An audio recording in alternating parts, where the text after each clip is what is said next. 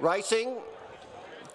And jumped away in a good line on Yika, one of the first out from Daddenbry's Shed, and Mustang Yabby is holding the inside for Courtney Pace. Just behind them, Playboy Spike, followed by Lock End Emma Rose. Rocket Strike is next to last, and Yokohama whips them in.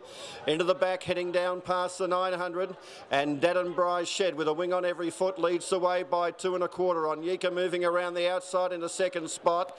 The favourite Mustang Yabby is third over on the rails as the pace slackens right off in front.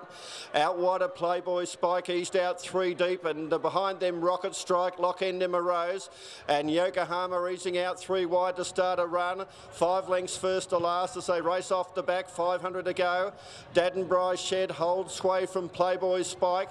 A length away, third on Yika, hard ridden out 3 wide. Mustang Yabby needs a runners coming away from the inside as they turn for home. Yokohama is very wide as they come into the straight now.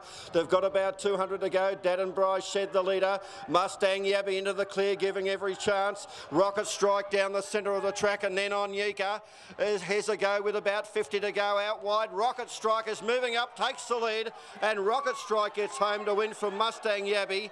Daddenbry's Shed might have hung on for third in front of on Yika. Then Lock End Emma Rose, behind them Yokohama, and Playboy Spike failed to run on, finished back at the tail. Favourite didn't find a great deal. Rocket Strike has finished strongly. Dani Walker, she's done it again.